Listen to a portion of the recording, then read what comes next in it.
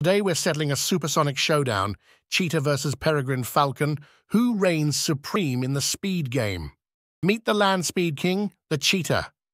This spotted sprinter can clock in at a blistering 75 miles per hour, faster than any car allowed in your school zone. Their flexible spine acts like a spring, and their claws dig like cleats for ultimate traction.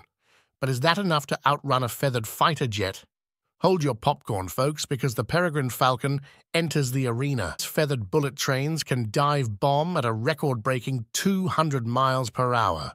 Their streamlined bodies slice through air like hot butter, and their razor-sharp talons make prey wish they had booked a one-way ticket to Mars. So who wins? It's a landslide victory for the Falcon. While the Cheetah is a land legend, the Falcon takes the cake, or should we say pigeon, for overall speed. But hey, the Cheetah still deserves a medal for being the fastest land animal.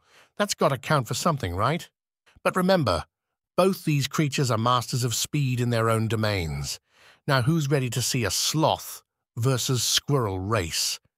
Don't forget to comment and let me know what animal challenges you want to see next. Hashtags